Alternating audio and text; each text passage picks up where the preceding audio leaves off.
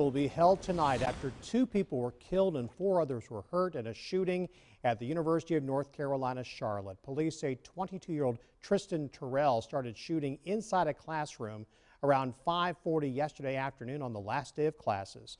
Officials say Terrell had dropped out of all but one of his classes. One student described him as a loner. He just seemed really quiet and standoffish. I've never seen him talking to anybody else or socializing really like the rest of the people around campus because we're pretty close-knit, I think, and everyone knows everyone pretty much, but I've never seen him at events or parties or anything like that. Some students and faculty had to stay inside campus buildings on lockdown for 5 hours after the shooting. The school chancellor called it the saddest day in UNC Charlotte's history.